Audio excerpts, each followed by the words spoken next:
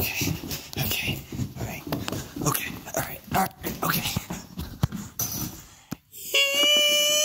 Ignore any potential time jumps and, okay, just gonna sort of, that'll be good, right? Hi, it's Adam back from the Rubik's Cubed, and today I have a big unboxing from the cubicle.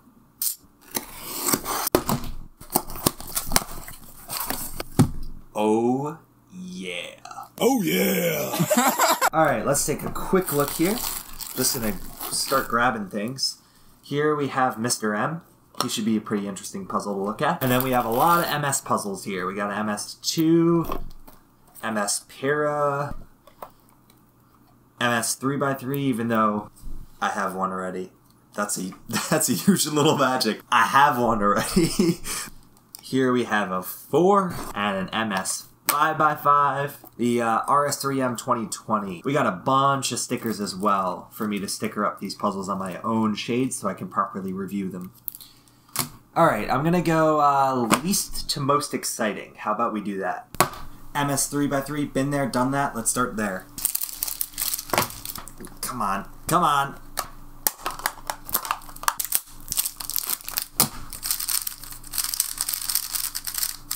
Oh wow, it feels the same as my other one. Who would have thought? 2x2. Currently I use a Volk 2, and I'm very, very happy with my Volk 2, so let's see if the MS can change my mind about a main. Alright, it feels very, very light and a little bit loose in the corners here. Let's do some first turns. Wow. This 2x2 feels really fast and hollow.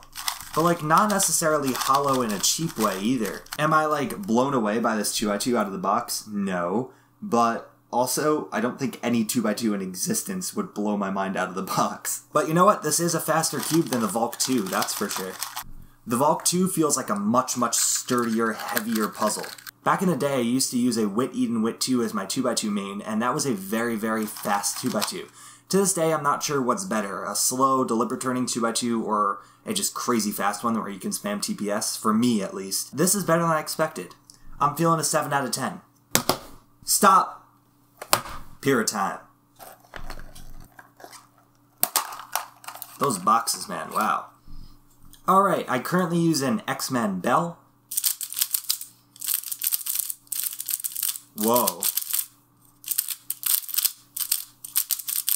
This feels ridiculously fast. I'm getting a ton of locks on it because I can't really control its speed. Wow.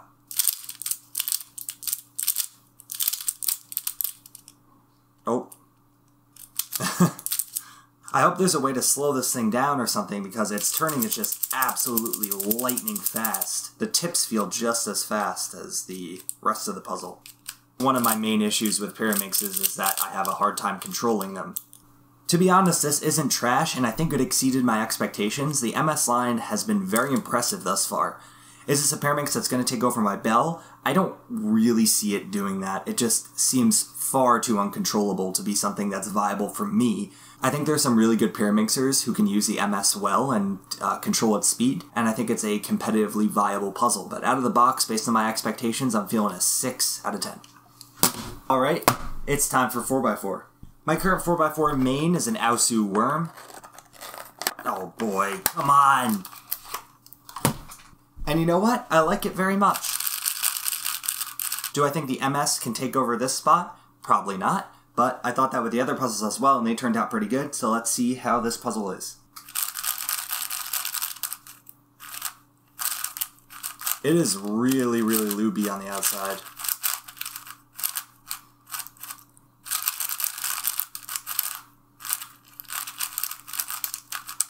And I'm getting a lot of outer layer catches. Ooh. One thing's for sure, this puzzle is fast. I think that's true across all of the MS puzzles. Not really the 3x3, but definitely the 2 and the Para have been really fast so far, so this doesn't surprise me. Here's where I have an issue. For 2x2 and Para, spamming TPS events, I kind of like fast puzzles. But for 4 and 5, I like slower, deliberate turning. Otherwise, I feel like the cube gets ahead of me a little bit, and it's hard to control. And I'm feeling a lot of that right now out of the box. The turning is just really light And, I mean, the lube on the outside isn't helping right now because my hands are slipping, but I can just feel that I'm not controlling the cube that well. So I'll have to dry it off and break it in a little bit more, but this is definitely below expectations. I'm feeling a 4 out of 10. And that leaves 5x5. To be honest, God knows what 5x5 I currently use. I'm not sure what this is. I unboxed it in a previous video, so I mean, if you can find it and let me know, thanks. One thing's for sure, this is a good cube. I don't think this, just like I thought with the 4x4, I don't think this is going to beat this, to be honest.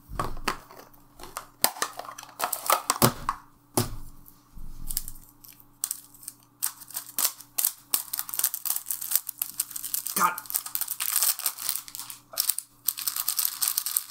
Oh, yeah, definitely fast. Definitely looby on the outside. Definitely lacking control. Those inner slices, though, have a very nice sandy feel, but similar to the 4x4, they also, all the layers are locking, like, very badly. Ooh. Yikes. This is very, very annoying to turn right now. The combination of locking and just, like, the light turning that feels uncontrollable is just not very pleasant at all. But the feeling is very nice, so that's quite a shame. But once again, feeling a 4 out of 10 on this one. Bang! Bang! So I think the RS3M 2020 has gotten a lot of hype because it's supposed to be a budget customizable cube. Now, if you're unfamiliar in cubing, cubing went through several paradigm shifts with 3x3 hardware. First was the phase of performance, and it was all about how the cube performs, does it pop, does it corner twist, etc. And after that was sort of standardized. Next, feeling.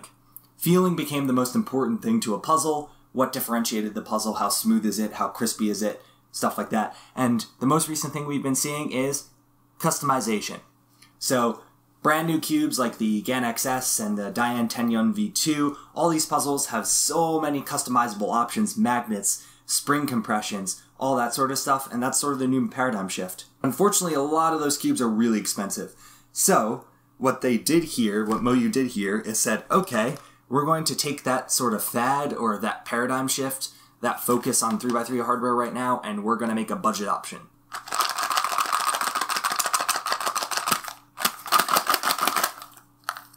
We got an orange one. It's cheap feeling though, but whatever. Stand's a stand. You can use it for stand stacking. You know, it's a good thing too, because I didn't have enough stands already. Anyway, let's just clean this up here. Ooh, feels really interesting. It's got sort of that matte finish to it a little bit. I kind of like that. Oh, wow. That is quite a swishy feeling puzzle. It's also very, very fast. The turning is not very substantial. It's very light turning. Not a lot of force behind it.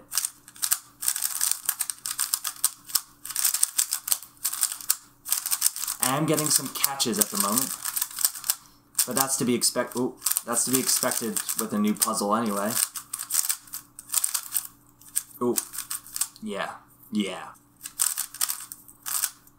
Alright, well, I honestly didn't expect this, that's for sure. It's a pretty swishy puzzle, very unique feeling.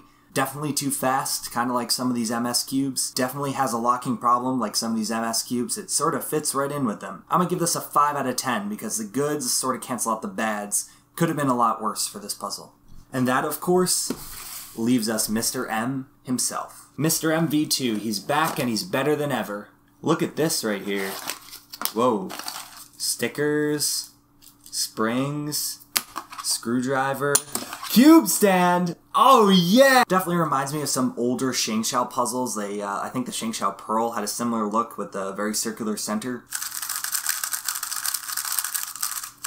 Wow. It might be because this is not a fast puzzle, and I'm just used to that after all these, but, you know, it's not fast and locky, it's got good turning speed, actually. Now, it feels incredibly cheap, though, and I am getting some catches. I don't know if I felt a cheaper puzzle other than, like, a Gumonlong. It just feels really hollow and just, like, garbage. Also, I think part of the cheap feeling is it's absolutely bone dry. Keep in mind that my expectations for Mr. M were low. For that reason, he exceeded expectations. Is this a good cube? No, I'd probably say that the RSM 2020X V2 whatever this one is called. Hardware names these days, they're so hard to keep track of. This is probably a better 3x3, and definitely it will be better after setup, but remember that scores are based off of my expectations, and since my expectations were really low on this one, and it's not as bad as I thought, I'm going to give this one a 6 out of 10. Alright, so that is it for this unboxing. We got a bunch of fun puzzles. Thank you to the Cubicle for sending these my way, I really appreciate it, and that's about it for this one. Thanks so much for watching.